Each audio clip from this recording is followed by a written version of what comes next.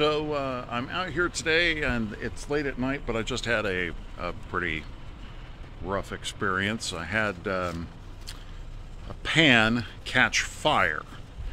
If you ever have that happen in your home, just throw another pan on top of it, let it smother, let all of the smoke just go down to the bottom and just let it go. Unfortunately, that means I have two fewer pans than I did before.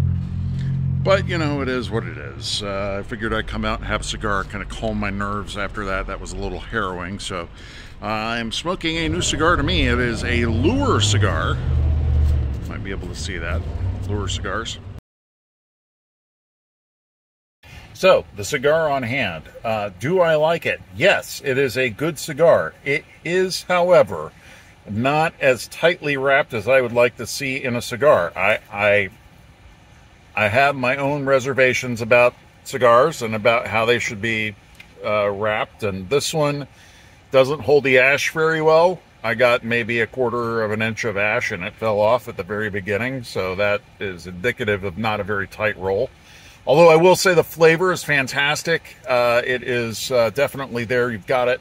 The construction is really the issue here, and